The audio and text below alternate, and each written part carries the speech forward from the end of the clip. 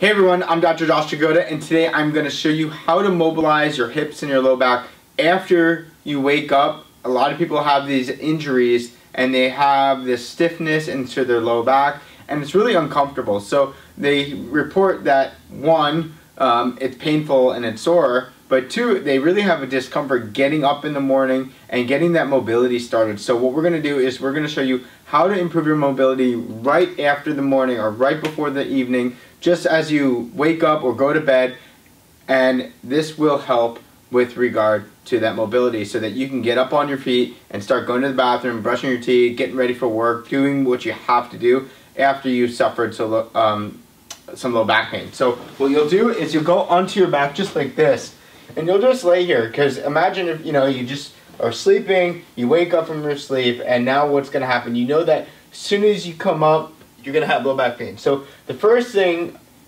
is I see way too much of this.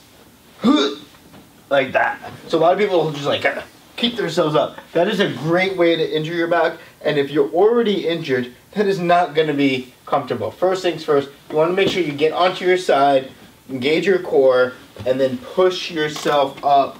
Both hands, walk yourself up, and use your legs as like a pendulum to help kind of come up.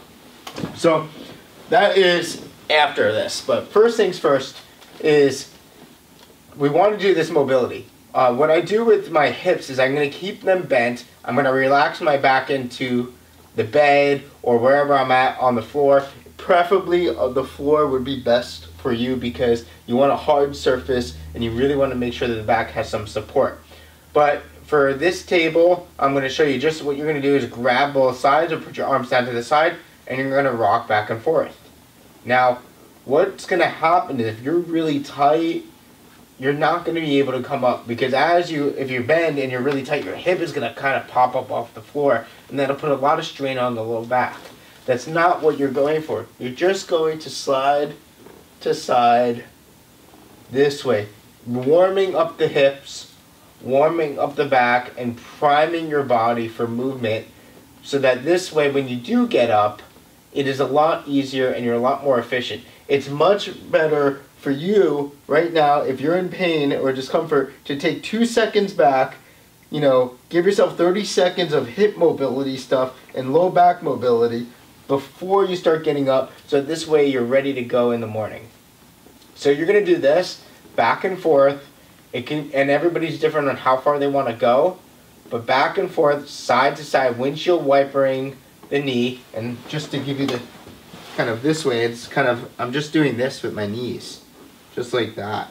But laying on your back, you just go side to side, and that's it. Do 10 on each side, 20 reps, whatever it may be. Once you're done with that, that's when you'll turn to your side, gauge your core. Take your hand, push up, and come up very slowly. So that is an easy way to mobilize your low back and some of your hips. If you're suffering some low back pain, you really feel stiffness and discomfort in the morning, this is a great way to really help alleviate some of that stiffness, soreness, and discomfort as you arise in that morning so that you can get ready on your day, alright? If you found this video helpful, make sure you subscribe to our channel, give it a like, and I'll see you guys next week for another episode. Take care.